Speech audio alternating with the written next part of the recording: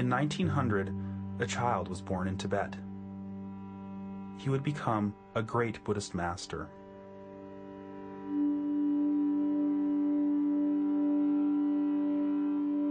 His name was Sechen Kongtrul Rinpoche. In 1960, he died while imprisoned by the Chinese government. In 1973, he would be reborn in America as me.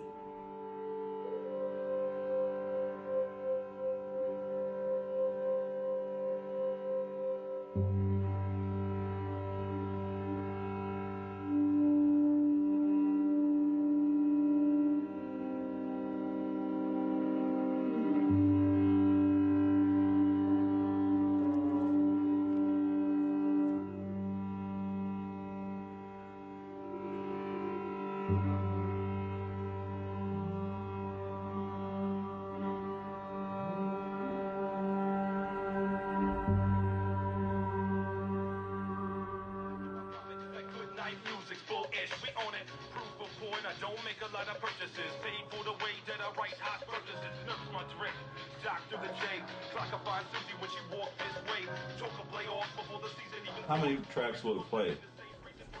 I don't know, it seems fine with 6. So say I'll take just this one, and I know that's like one of the main ones I want to use, and then lay that one down so that I can put the other ones on top of that one. So I've got this one for this section, this one's my main one for the next section, this one is my main one for the next section, this one's my main one for the next section. Or you can take them if you want, or I can take them. If you're thinking I don't look like an enlightened Buddhist master, you're right. I couldn't think of a worse way to describe myself. Yeah, exactly. That's what the Tibetans, I think I told you, Sechen. They do this hot water with milk and honey. No, it's Sechen, my place. It's, yeah. I drink tea. Yeah, you do. You should drink it. And we can go to Tibet and you can have tea there. Other than the fact that I make music videos, my life is pretty ordinary. I struggle with the responsibilities of being a parent. I'm separated from my wife, and I live from paycheck to paycheck. You're going to see me tomorrow at my place. Give me a hug. Give me a hug, sweetie. I'll see you tomorrow. You're coming down to my house tomorrow to feed the fish.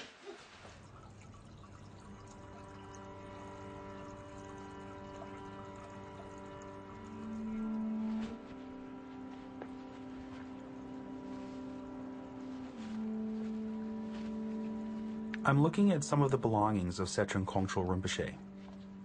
They were recently delivered to me by a friend returning from a monastery in Nepal.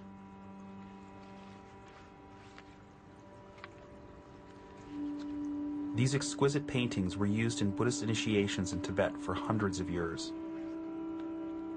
Now, they sit in a box in my bedroom closet.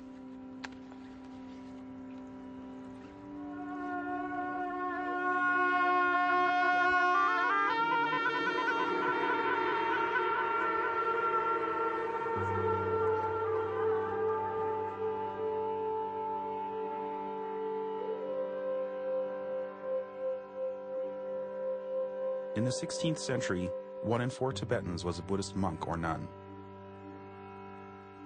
It was during this golden age of Tibetan Buddhism that a tradition originated, where upon the passing away of an enlightened Buddhist teacher, a young child would be recognized as their reincarnation.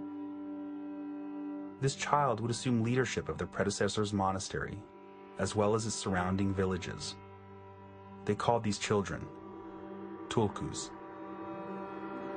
Some became great leaders, others teachers, scholars, poets, and yogis. For hundreds of years, this tradition remained unchanged.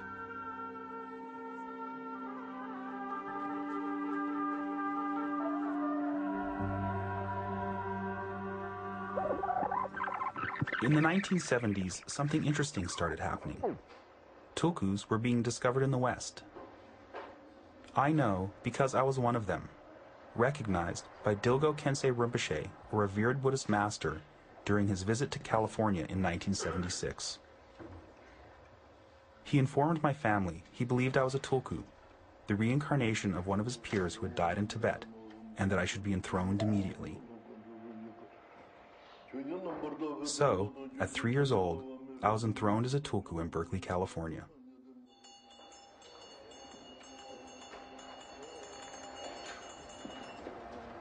That's where my story begins.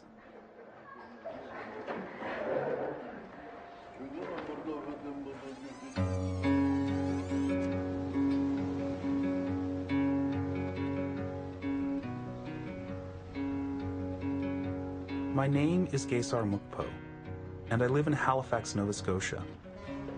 I've been a constant traveler, growing up in the United States, Canada, England, Germany, and even India. But before I tell you any more about myself, I'd like to take a look at another tulku who grew up in Halifax, a close friend of mine, Dylan Henderson. Dylan was the first Caucasian tulku to be discovered in the West. He was recognized in 1975 by the great teacher and scholar, Chogyam Trungpa Rinpoche, my father.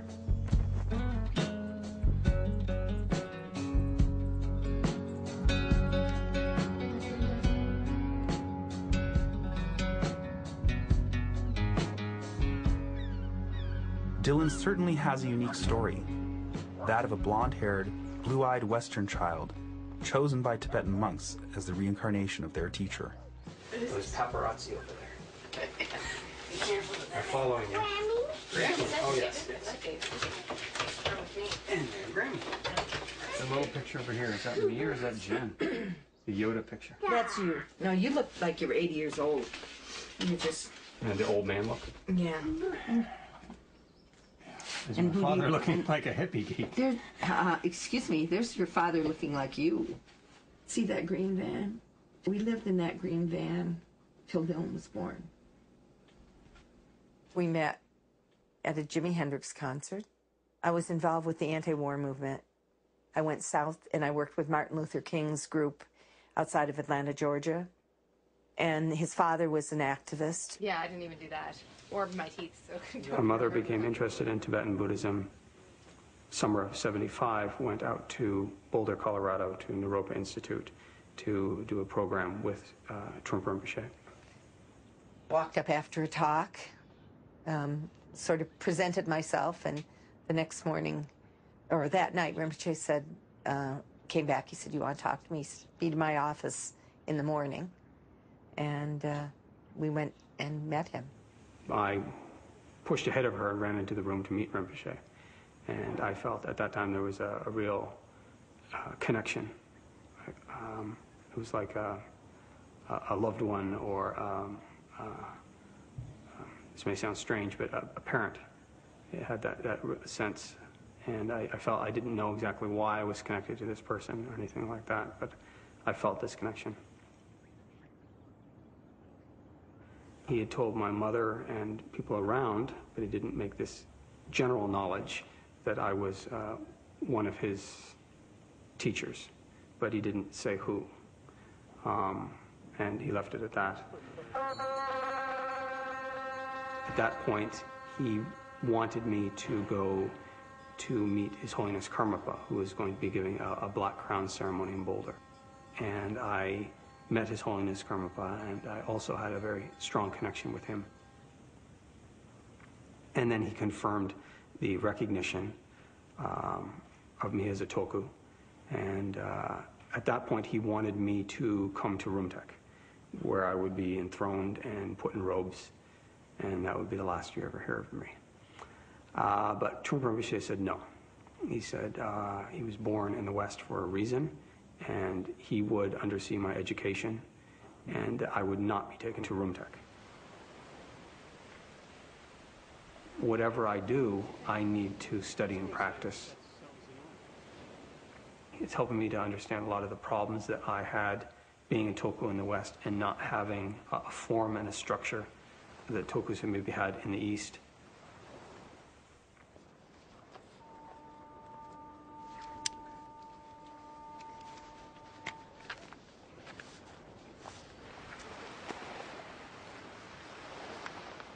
I have a degree in anthropology and history, both very fascinating subjects.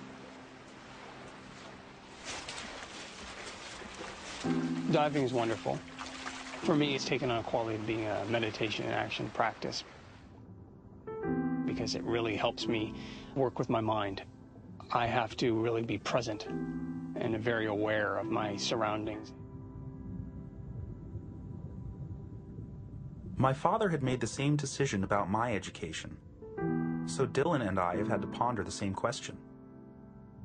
If we weren't going to be brought up in the traditional way in a monastery, what does it even mean to be a tulku?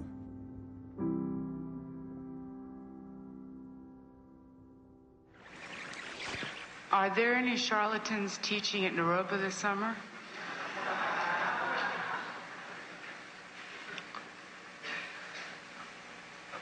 Well, we have to have someone. Otherwise, things too clean.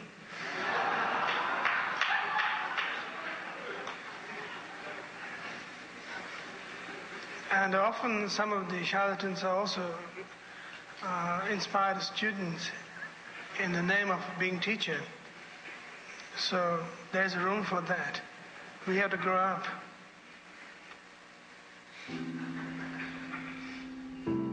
And it had to become American Buddhists who inspired and who has their understanding together can only work with the Western world, is that it is necessary to have that kind of situation.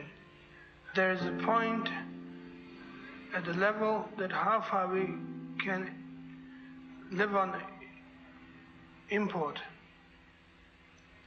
And there's some point that we better manufacture ourselves rather than borrowing from somebody else.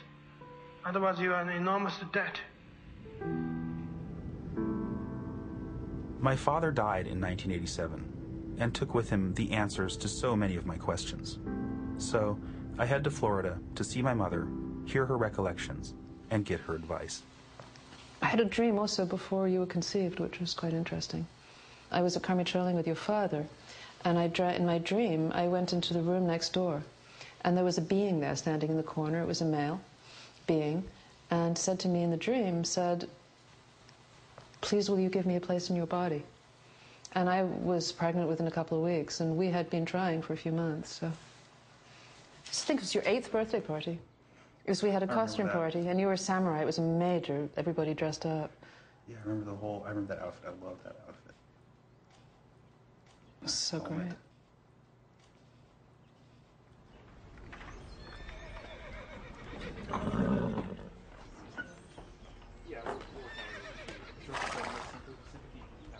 My mother was born in London in 1953 to an upper-class British family. Her father a barrister and her mother an opera singer. My father was born in a tent on the plains of Tibet. When he was 18 months old, a group of monks would show up at the tent door to declare him the reincarnation of their teacher. He would be raised in a monastery until he was 19, when he fled Tibet on the heels of the Chinese invasion. A brilliant mind, 4 years after arriving in India, he would end up in England attending Oxford University on a Spalding scholarship. It was there that he and my mother met. I heard that he was going to be giving a talk at a rally for Tibetan liberation in London, and that was the first time I set eyes on him, and I felt an immediate and instant connection with him as soon as he walked onto the stage. So after that I resolved to meet him. I didn't expect to have the kind of reaction that I had when I just set eyes on him. I felt like I'd known him for lifetimes.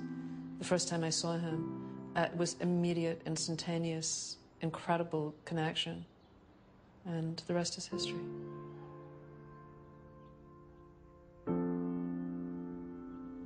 There were a lot of, sort of hippie types, but generally really sort of the intelligentsia. Very, very smart people were attracted to him. And he was brilliant and wasn't threatened by that at all. So people who were very, very smart, most of them college educated, who actually were really seeking something that would make more sense to them than what they had been raised with. We spent some time together, and he said to me, "Sometime I'd love to marry you." And I said to him, "Well, I'd like to marry you too." And then we discovered that January 1st, 1970, there'd been a law passed in Scotland that you could get married at 16 without your parents' consent. So on January the 3rd, 1970, I eloped with him to Edinburgh, where we got married, which was less than 3 months after my 16th birthday.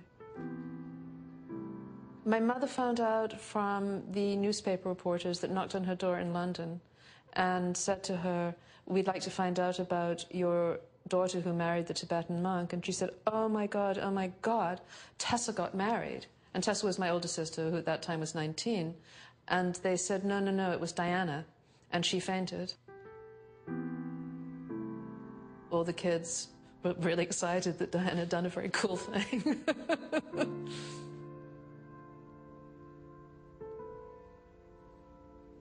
I mean, he loved you very much. He believed in you, 100%. He was really concerned about your education and felt very strongly that you could grow up and become a very powerful Buddhist teacher, and wanted to create the best environment for you to grow up and be educated to be able to go in that direction.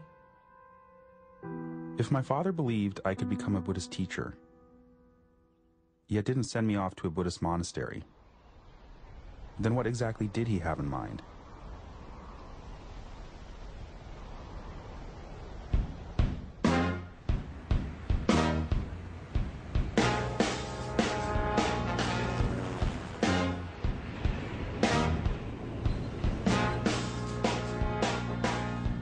Being a tulku born in the West is an interesting predicament. There is no predetermined course, so it's impossible to tell whether you're on track or not.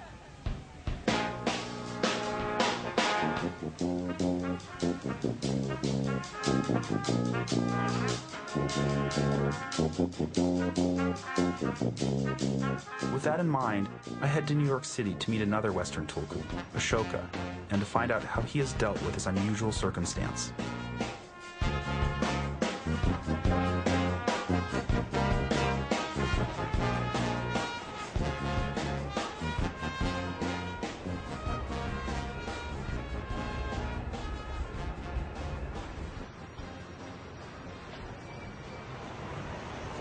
Ashoka and I have something else in common.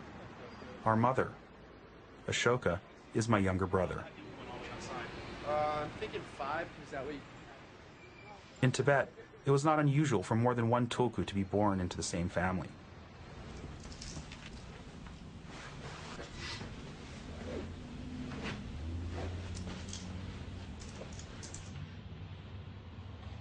This is actually a painting of the previous incarnation of Kamyun Rinpoche.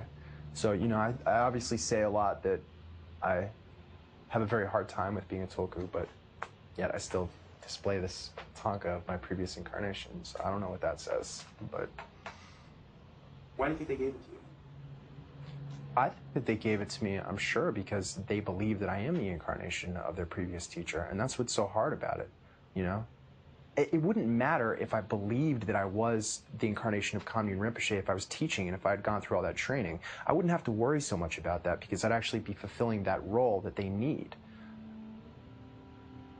When I was in Tibet, I mean, it was a really intense experience. I was enthroned, which is, you know, they're essentially their way of kind of sanctifying the recognition of the next incarnation of a Rinpoche. So, you know, another Lama will perform a ceremony where they sort of impart the blessings and the artifacts of the previous incarnation, and that's sort of the official, you know, stamp of approval that you are now, you know, hold that role and you hold that seat. At one point, a man who was supposedly who was the younger brother of the previous Kamyun Rinpoche was, you know, came up to me, and he was a very old man, and he was just tears streaming down his face, and, you know, you kind of feel a little bit like a deer in the headlights. What do you offer to somebody? So I tried to just be there as much as I can, and I don't know, you know, I don't know what the fuck. Oh God.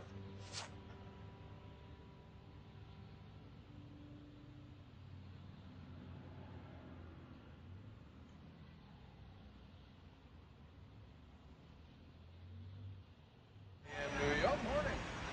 Have a great day there, morning.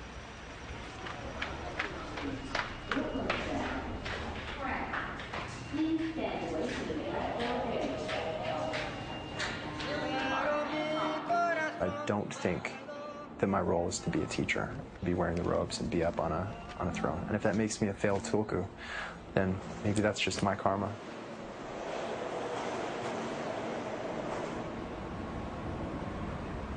But I still think I can be of some kind of benefit to somebody. And that's, I think, what being a Buddhist is about.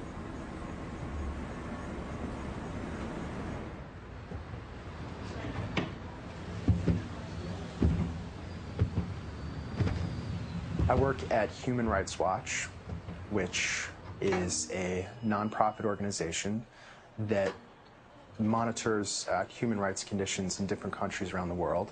I work for the program that does prison conditions inside of the United States. So we really look at the situation for people who are incarcerated in America, and we try to investigate situations where we feel like the standard of care for those prisoners isn't being met. And we try to get certain policies changed that we think are not beneficial for the rehabilitation of prisoners who are in jail. Hi, is this Kevin? Hi, Kevin. How you doing? This is Ashoka from Human Rights Watch. I'm just following up on a phone call that you gave to us the other day. I think if the police aren't, handling this appropriately, it might be worthwhile for you to think about getting some legal representation.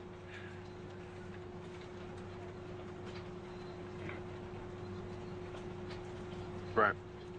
I mean, I think there's a lot of people like you who were not arrested for violent crimes and who weren't arrested for the types of crimes that typically people think are, the crimes that people who are on the registry have committed. But then they're subject to the same kind of harassment and lack of employment and, those kinds of problems that it sounds like you're running across them. Okay. I've always really felt like helping people from the perspective of, being an educated Westerner who came from a pretty well-off family. It's important to give something back.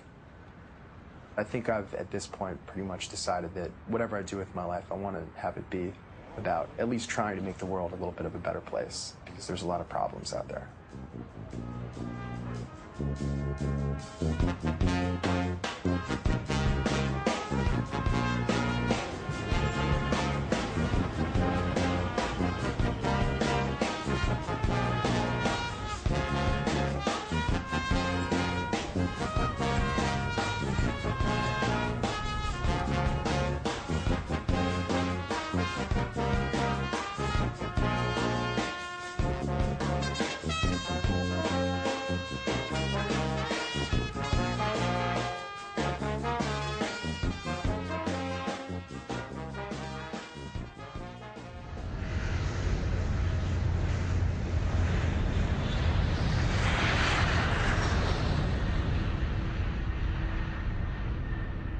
What about the tulkus who have actually lived up to the tremendous expectations placed on them?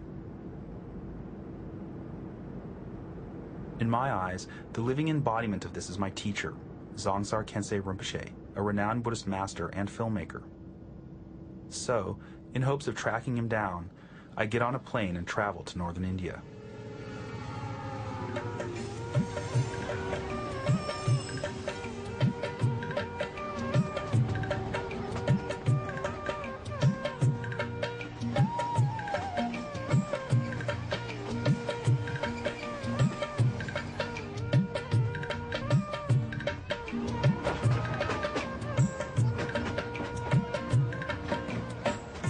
India is the birthplace of Buddhism.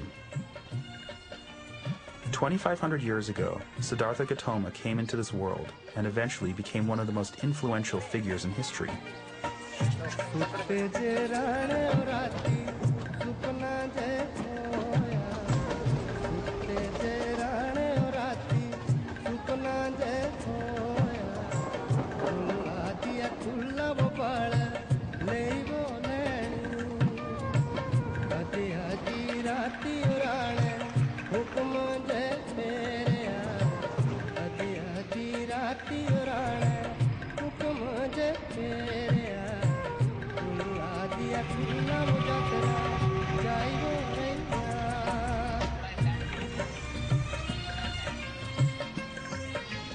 In 1959, during the Chinese invasion, many Tibetans fled to India.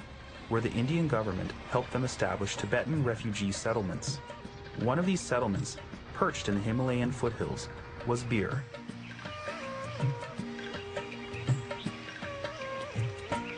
This was my father's first stop when he escaped to India almost 50 years ago. Today, Bir has grown into a thriving Tibetan community.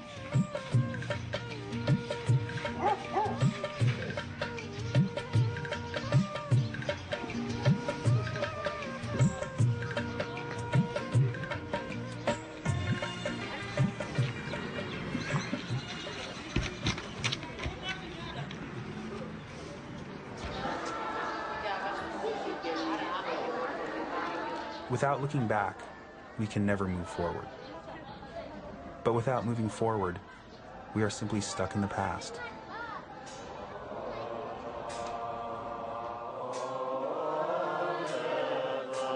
When I was a child, the idea of being a tulku seemed completely normal. By the time I hit my teens, I started to find the whole thing crazy and wondered if someone was playing some kind of joke on me.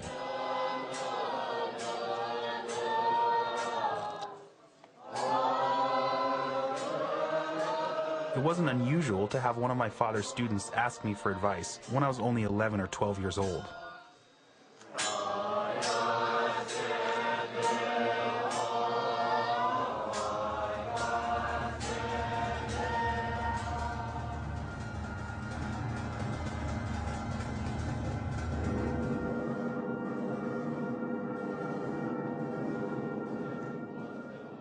I've always felt I have some kind of obligation that people expected from me, but I could never figure out exactly what it was. And how could I fulfill these obligations if I'm just an ordinary person?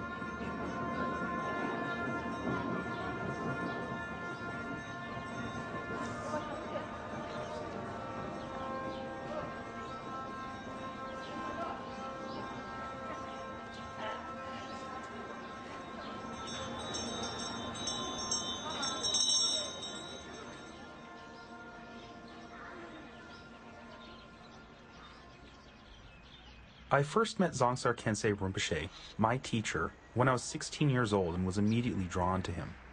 A few years later, instead of going to college, I went to India to study with him.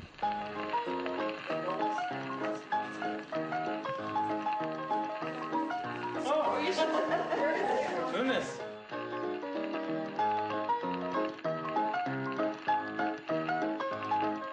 I've always valued his guidance and insight, and I'm hoping to spend some time with him. Apparently, I'm not the only one.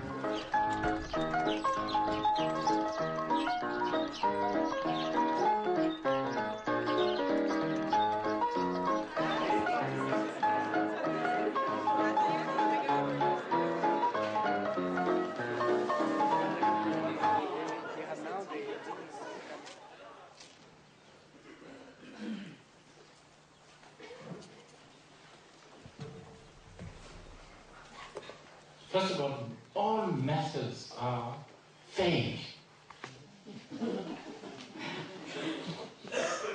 That's a big one. And methods are generalization. There's no such thing as a specific, never-changing, only this sort of monotheistic, only this, only that way kind of method. It's a generalization. It's always changing.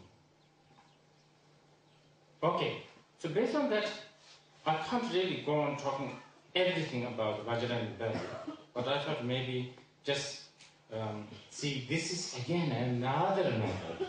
The fact that I can't tell you. You understand? Really, seriously.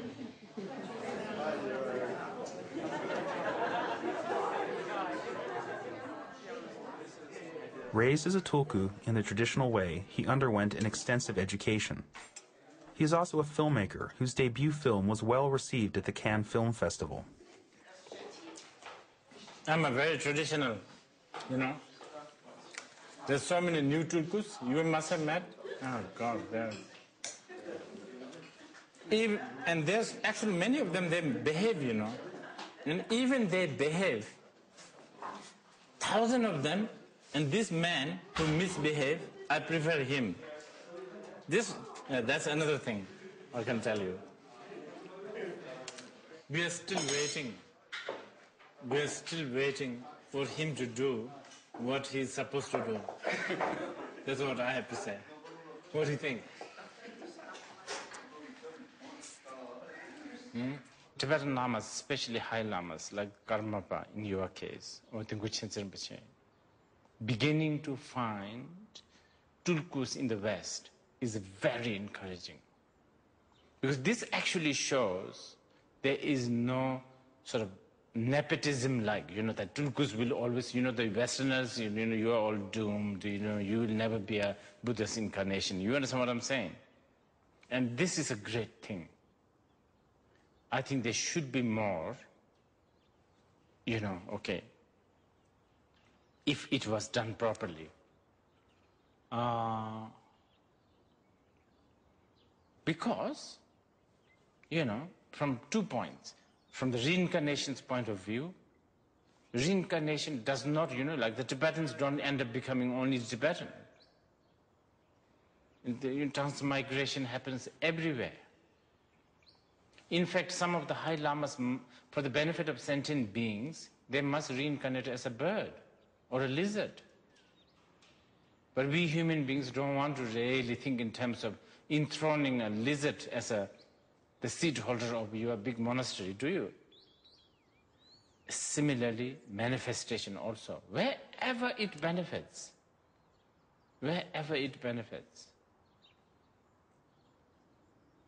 Wherever the reincarnation benefits. Even as a lizard.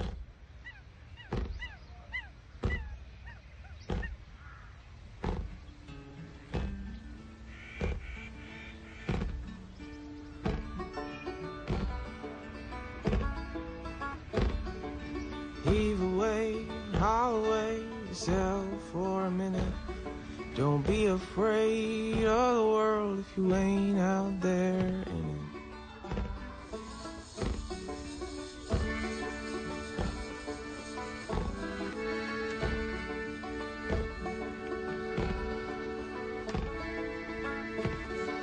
Sometimes the sides they'll side with you, and sometimes you'll sink right in it.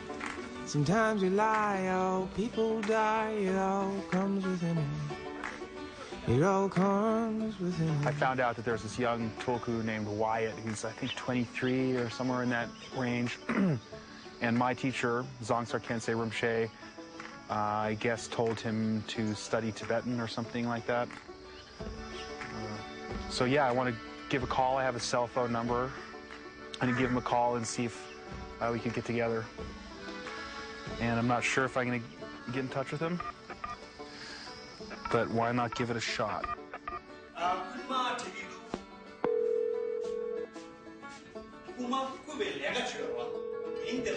Maybe he's in class, though. Hopefully he's in class. And sometimes you can buy a smile, more times you gotta win it. But you don't need to own the world to fit right there in it. So sit right there in it. Take your saddle back into the sunset, relax and soak right in it. It's a bumpy road, you'll win, you lose. So sit yourself down, enjoy it. Nangla kongi sheba kare la mutungime. Mutungime.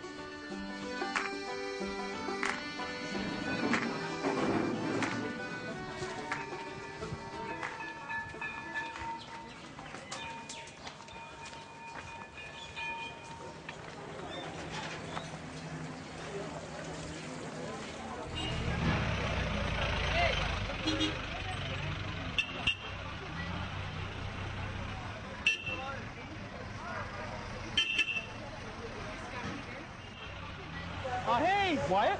By the way, Gesar. Nice to meet you. Where are you from? San Francisco. I live in Canada now. So, thanks for coming, man. Yeah. Let me buy you dinner. Okay. Yeah.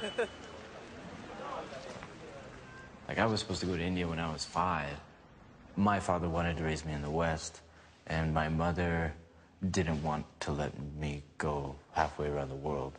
I ended up not going to India until just a year ago. I was recognized and enthroned when I was 5 years old by Dr. Tulku. I wasn't scared. I wasn't nervous. It was very relaxed, but it was very intense. I think when you're a kid, it's easier for people to accept because you're so innocent. You're so fresh, and you're not worried about their expectations. So it was easy for them to believe because it's just a boy.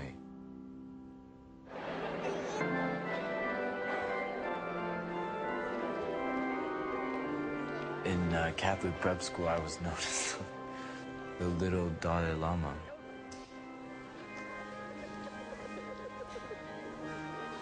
When I was a kid, I would say things. You know, I remember you and me hanging out in this courtyard in such and such a gompa, in such and such a time, in such and such a place in Tibet. For Dr. Tulku, being around him was like being with a grandfather. I mean, he sort of was always looking after me, disciplining me. He taught me Tibetan for a while. He taught me how to read Tibetan when I was little. He had me on the throne always next to him, and I'd have to read my texts during puja. All sorts of practices. Yeah, and of course being around him was so, I loved being around him. I mean, how could I not? He was just so kind. I mean, he would give everything to me. And just always look at me with those eyes of just, like,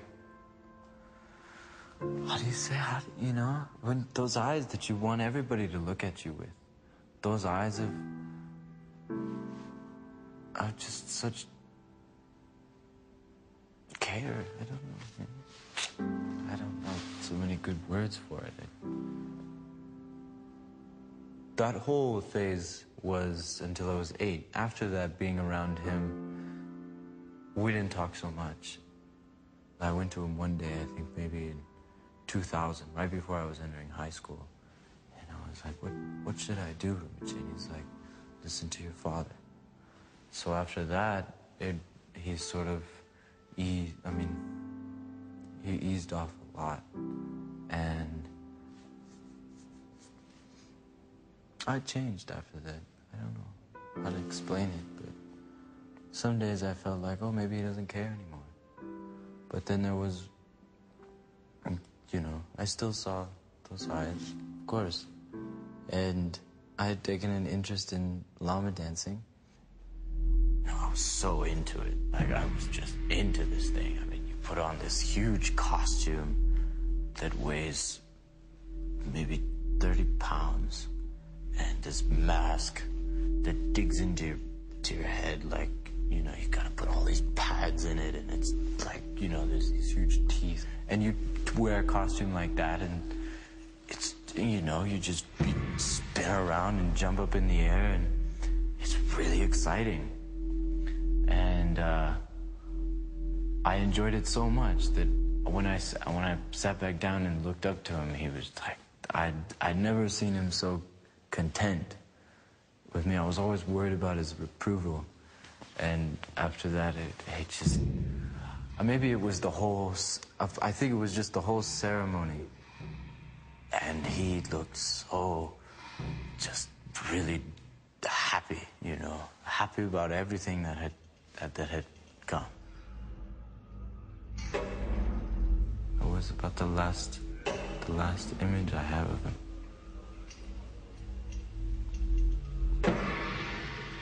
He died soon after that.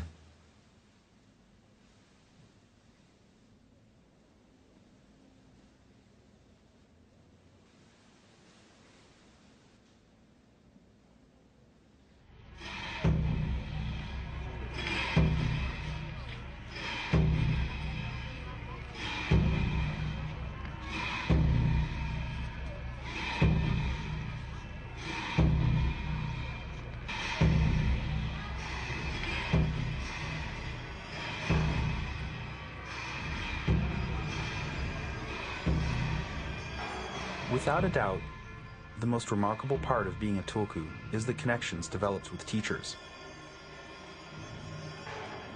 In a way, my father was both my parent and my teacher, so losing him was devastating. It's when I'm in places like this, surrounded by our sacred culture, that I feel closest to him.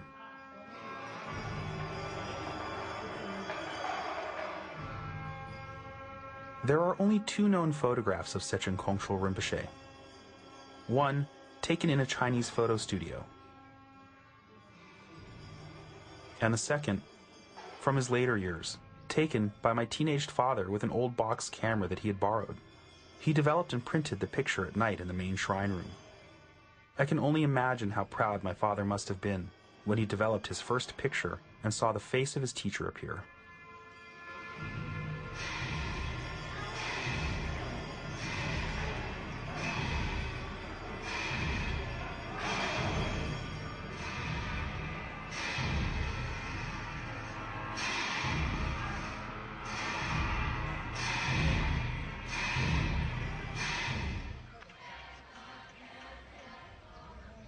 The entire Tulku tradition began with the second Karmapa more than 700 years ago.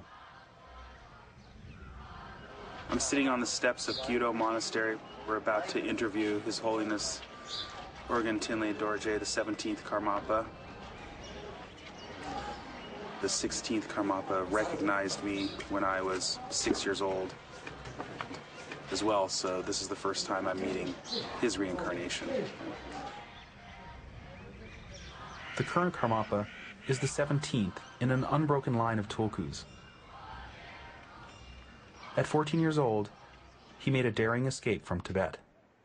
Did you have any problems believing that you were a tulku? Myself. Yeah, yes.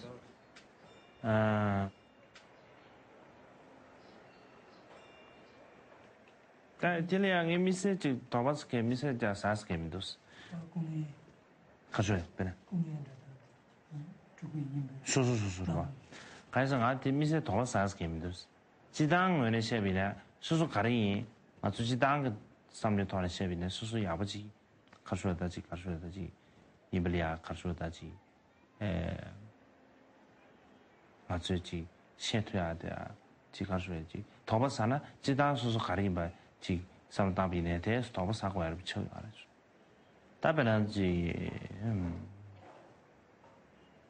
까마발이야 지금 이제도 내가 주 담배나로 담보 계스 파마레 양에 섬나 개요 말아 봐 까마발이야 이제 차를 제리야 간다 지거수에 구유 토아님이나 더 간다 지거수에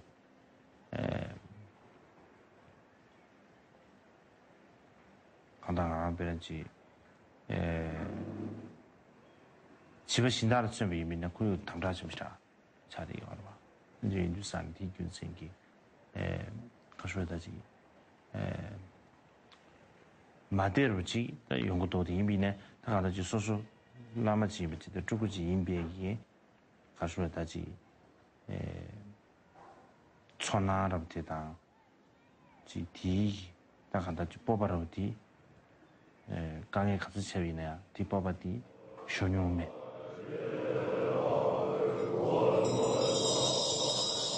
The Karmapa is an incredibly important and beloved figure in the Tibetan community.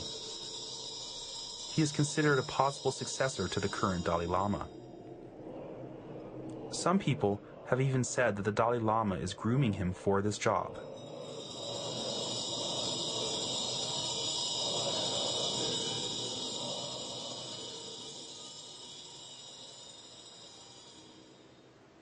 Tibetan monasteries, they used to be big.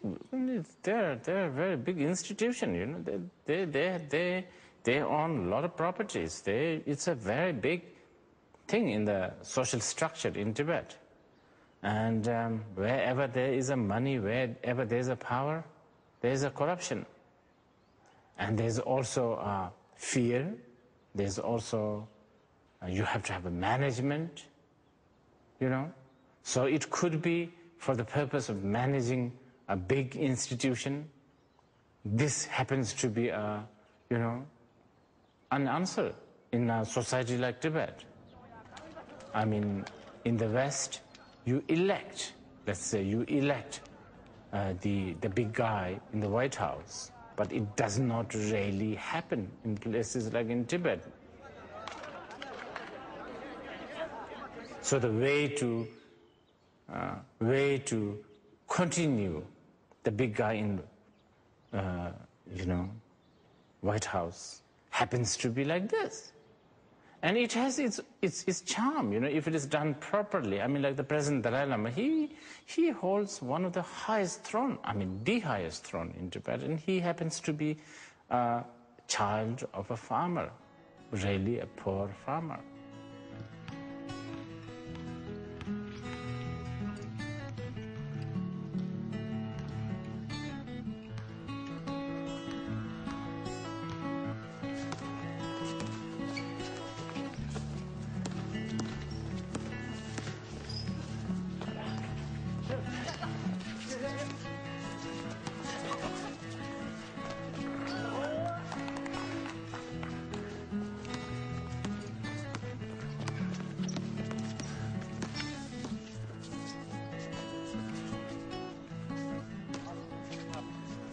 All of the tulkus that I've met have a similar feeling of almost being lost or alone and no one they can talk to, and not really in a bad way.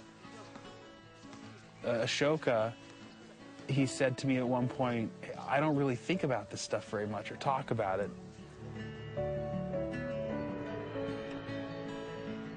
When you grow up as a tulku in the West, you could sort of completely flip and not believe it at all, or completely believe it, and it can flip back and forth, with one thought.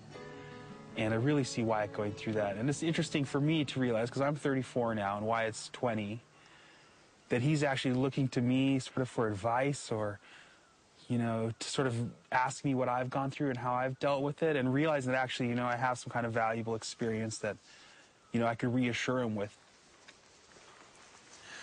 I mean, I've always struggled with this kind of stuff. The whole idea of being a tulku is so sort of far-fetched and so out there that if you tell it to most people, they just think it's some, complete mumbo-jumbo bullshit. And I think the idea of tulku is all right. It's just when you give someone a title.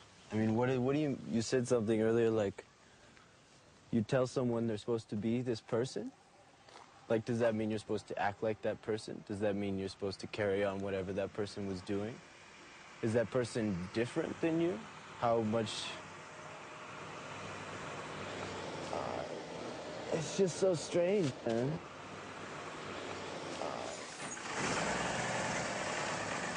I mean, if you believe in reincarnation, then everybody's a tulku, But the tulkus that are recognized are supposed to be, an 8th level bodhisattva who has power over karma, power over, rebirth, power over, like, time, Like, they can completely defy all the laws of physical science because their mind is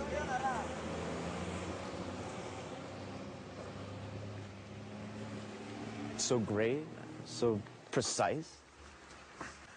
yeah, I guess that has really been my experience, is that I try to not think about it in those terms because that's just too sort of unbelievable, and try to understand it on a more personal level. To try? I guess I feel like when I read about that kind of stuff, it makes more sense to me. Because it's not just some like vague concept. Like there's an actual design. There's a whole design to the way it works. Just like there's a whole design into the way the tree grows. Like there's certain causes that actually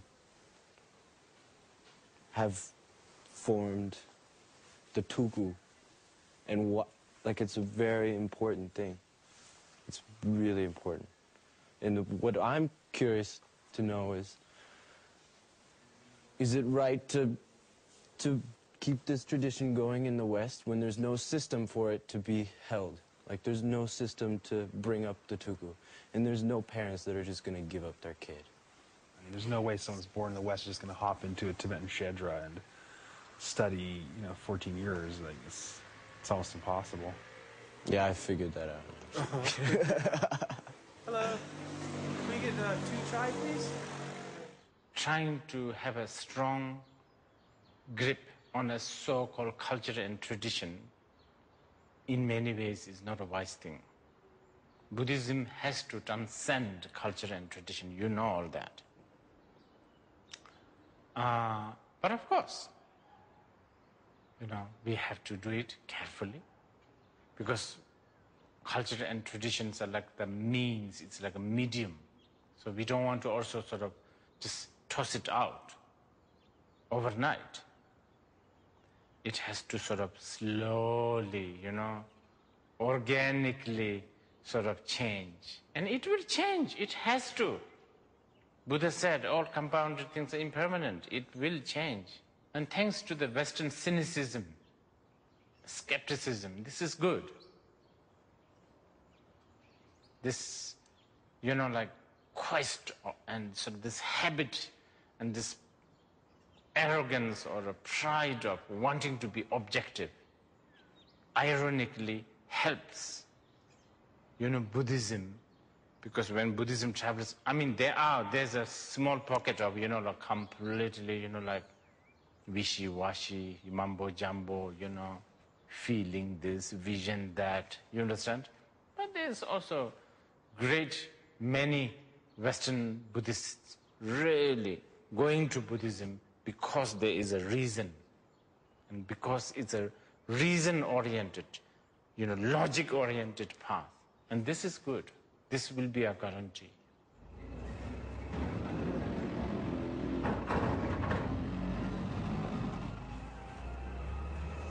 I have the biggest fear that I'll meet someone and then they'll know I'm a tulku, and then they'll turn around and they'll be like, he's not a tulku. You gotta be kidding me. Because I have this huge, welling of pride in that, and that's cut down. Then I feel like I'm nothing, which sucks. Like, I just want to be a normal guy. Well, you are, though. Yeah, but not really. Are you sure? Well, I mean, if Chakra Tulku was right, even if it's not true, there's still the title there. I mean, it sounds like it's better to me to just sort of stop giving titles and thrones, in the West. Because as soon as you do that, it just becomes political. And it's like this whole social ladder, and you're here on it, and everybody looks up to you. But you have this horrible, overwhelming sense of self-doubt, yet you love being up there. I mean, that's what I'm going through a lot now. Is just trying to, let go of these expectations, let go of my doubt, let go of my feelings of fear and guilt, and realize that those are totally associated with my perception of how other people see me. I got a lot of everything from my dad, too, because he's really intense about this whole thing. Like, he's got big ideas. And when you're a teenager and you're not, too cool with your dad, like you're trying to be a rebel and shit, it just makes it all worse. At least it made it so much worse for me. I don't know. When your father passed away, did you feel lost? Looking back now, I just realized that my dad had complete faith that I'd figure it out. And all he needed to do is sort of give me his lesson of what it meant to be like a good human being. And that I would figure things out on everything I need to figure out if I can just work from the basis of making my life healthy in some way, or, being sane. Why salt? No, I have. No, you salted on it? No, this is enough when you put. It's a very Tibetan hobby. I think we're gonna have to check this over.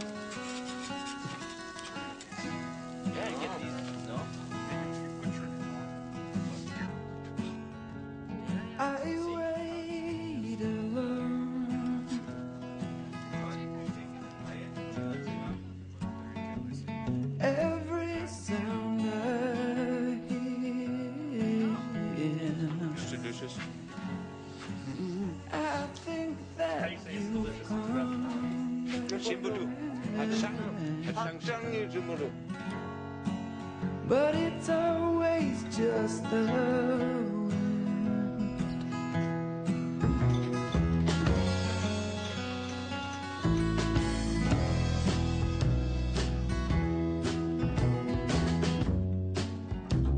Ice on my window.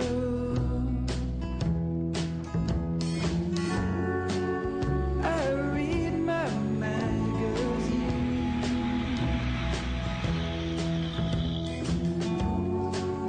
Can't keep you from my mind. No, I can't even read the words.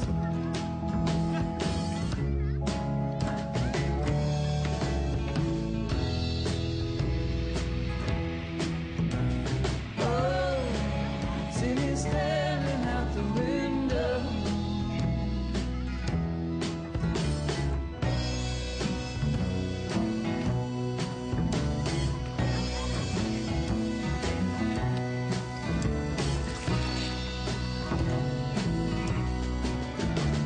I wanna know what's keeping you. I wanna know for sure. When I was 15, my father passed away, and my mother decided it was time to send me to Nepal. She plucked me out of school and put me in the hands of Dilgo Khyentse Rinpoche, the Tibetan Lama who had recognized and enthroned me.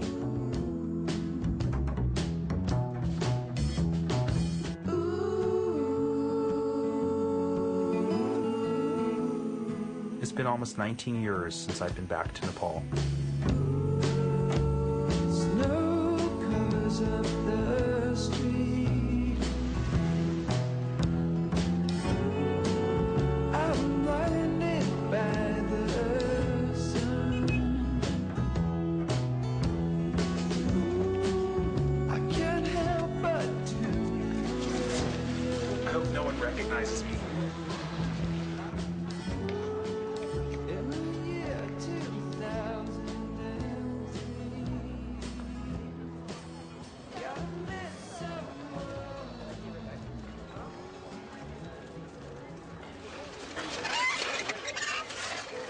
What do these things do?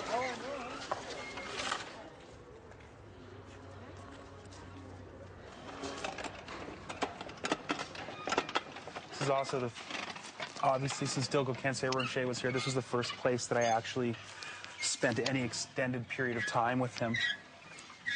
And, you know, he's an amazing person. He just, you know, he changed my life.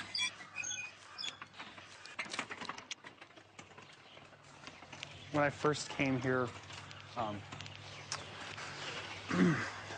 met Ropcham Rinpoche, who's the head of this monastery pretty much. And he knew I was just coming over from the West. I was 15 years old. So he had his television brought down to my house and a bunch of videotapes. And for the first 3 days, I just watched movies constantly. And then I came back like on the 4th day and the VCR and television were going on. And that's when I started studying Tibetan.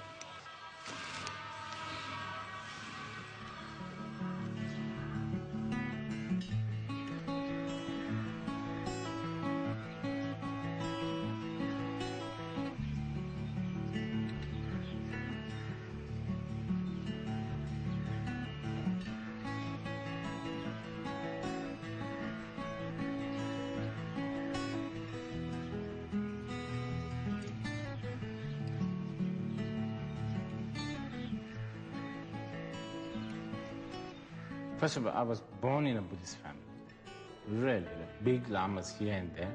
And then at the age of like really young, I was basically shoved into, I will not use the word force, but just basically. So there was no reference. There's no reference. This has all changed now. Shortly after arriving in Nepal, I met Ruben Derrickson.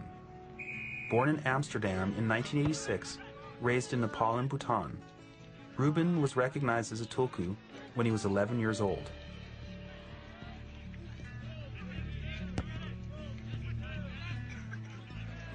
When I was young, I had memories of a previous life, and so my mother was writing those down and kind of keeping a journal of what I was saying, and I described the monastery that I grew up in, or that I taught in my previous life, and some of the events that went on. And I mean, I have no memory of this whatsoever now, but so they had two Tibetan monk friends, or Buddhist, Bhutanese monk friends, and they said it was a big deal or something. And when the Dilgo Khyentse Rinpoche was being coronated here, I was also recognized at that time.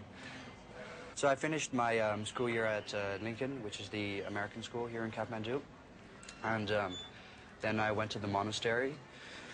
I can't say it wasn't completely voluntary, because I didn't really know what I was getting into, but I was also okay with going into the whole Buddhist thing, because I had an image of these Buddhist monks as being holy and serene and all-knowing and wise, and that they could really teach me the whole Buddhist philosophy and everything. And 6 days a week, 5 days? 6 days a week, yeah. Sunday was off. I can imagine 3 years of that kind of intensity for anyone, you know, is asking a lot of someone to be able to take, let alone a young child who hadn't grown up in this kind of surroundings.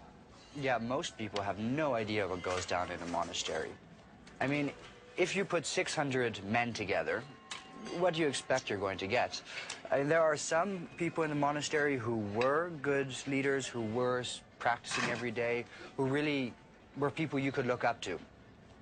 However, the majority of the cases, the monastery there was basically a cesspool of jealousy, of gossip, of hate, of violence, and very un-Buddhist in a lot of ways. At least un-Buddhist in the sense that they preach one thing and then they turn around and do exactly the opposite. You have anything you would have found in a Christian monastery, from homosexuality to child abuse to beatings. That's something that Gesar Rinpoche was saying, you know, when this person asked him the question about Bhutan and Sri Lanka. Like, there's a difference between Buddhism and Buddhists. And you better recognize that there's a difference between them, or else you won't be able to make any sense out of it. Just because someone's studying Buddhism does not mean that they represent the values of what it talks about. And, you know, do you consider yourself a Buddhist still? No. Now, yet still, as you told me, you will go back to Bhutan. Yeah, there's a ceremony that lasts about a week in Bhutan. And I have been going back there every year for the 1 week to MC the ceremony. And yeah, the reason I do that, see, I don't know if I believe in reincarnation or in all the Buddhist values, the traditional values. I really don't. But the reason I go back there is not because I say want to go back there every year, but more because it makes these people so incredibly happy.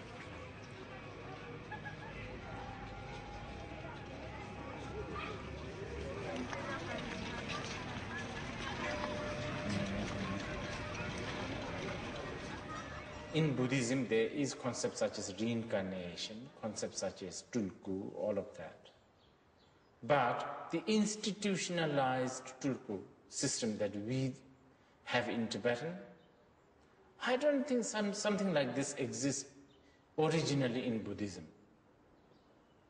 In the sutras and shastras, we never read about, you know, Kashyapas or Maugalputras or Shariputras died, and then, you know, a bunch of monks are trying to find their reincarnation.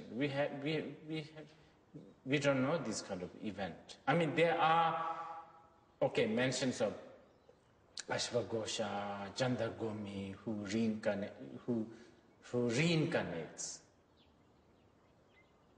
You understand? But the actual institution or the culture or the tradition of you know, trying to find a tulku and then enthroning them, and all of that is a bit of a Tibetan thing. Started much later, I feel.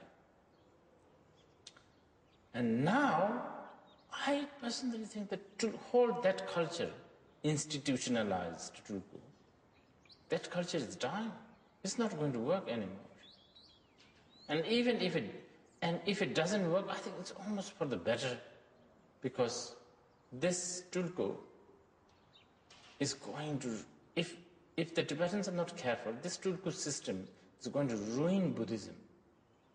And at the end of the day, Buddhism is more important than the tulku system. Who cares about tulku? What happens to them? So I just dial? Yeah. 001? Only one.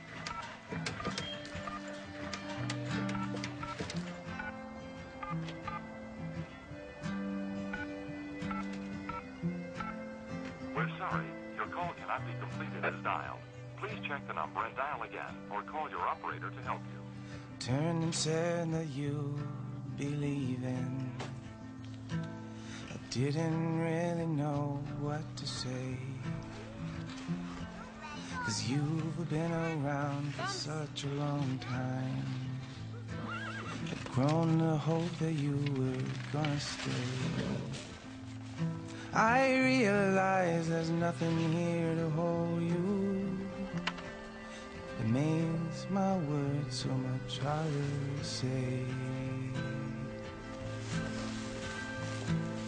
Yes, you are a man and your life belongs to you. You have to make the best of things no matter what you do. Remember, fights and people's wives are to be left alone. And if all else should fail you, please remember home.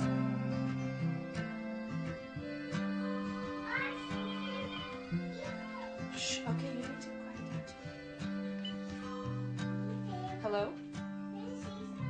Hello, son, Hello. so good to hear you. Hello, hello. Where are you now, and tell me how you've been? I hear you've done an awful lot of growing.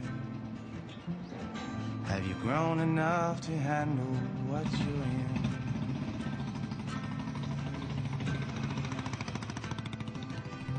Hello, son, so good to hear you.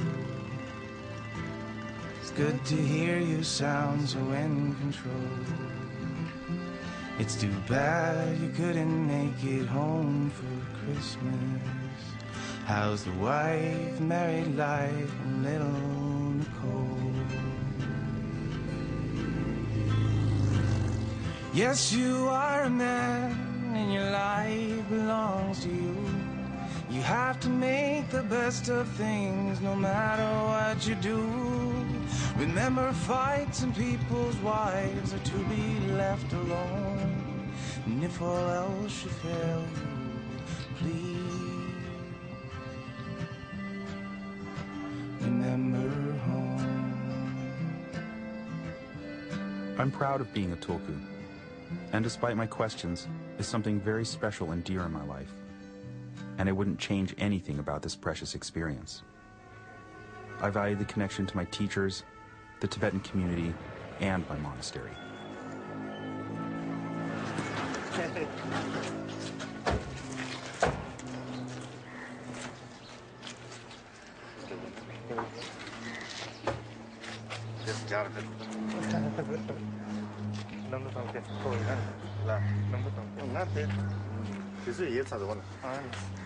Hello, Rinpoche. I'm so sorry. Good to see Didn't recognize you. Welcome back. Yes. I'm glad you made it. I wasn't sure if you'd be here. When I first came to Sechen Monastery in Nepal, the young abbot, Ropjam Rinpoche, helped me make the difficult transition. His kind heart and jovial nature made me feel at ease a world away from home.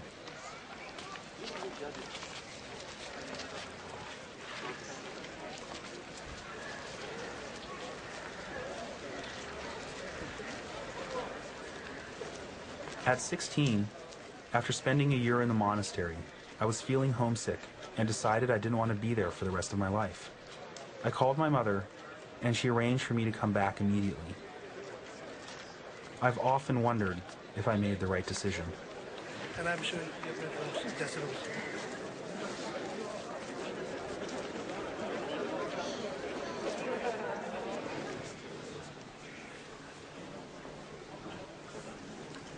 So I'm meeting everyone here. How many monks are there? Almost 300. Wow. But some are like out in retreat or they'll sleep. So most of these people here are in the Shedra? Shedra and Tasan school.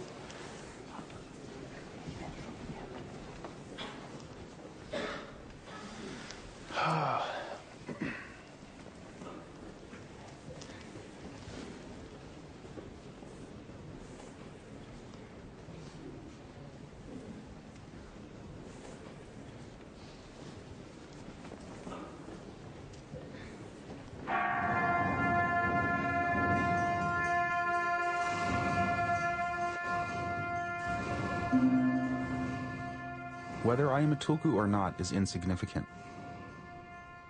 I have a tremendous connection to this monastery and its people, a tremendous connection with my father and his heritage. They will always be a part of who I am, no matter what I do.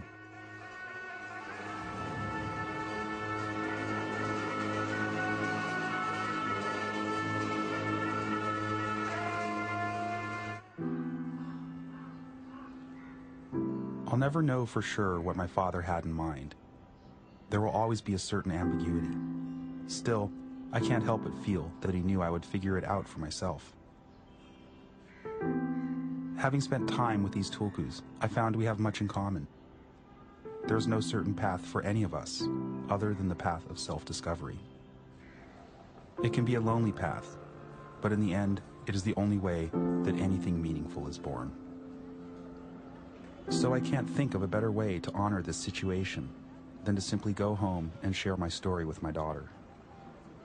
Perhaps someday she will keep this incredible wisdom that is our birthright alive. Any of these teachers at the end of their life are completely happy with the experience of what they've had and what they've been doing. And, you know, I've never heard of like a Buddhist renouncing their faith at death. I think my ride is here.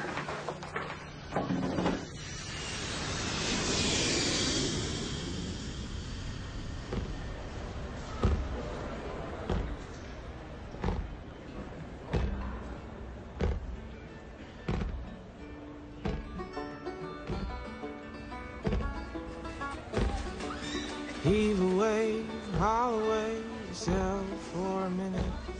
Don't be afraid of the world if you ain't out there in it. Sometimes the sides they'll side with you, and sometimes you'll sink right in it. Sometimes you lie, oh, people die, it all comes within it. It all comes within it. So heave away, haul away yourself for a minute. Don't be afraid of the world if you ain't out there in it. If you ain't out there in it.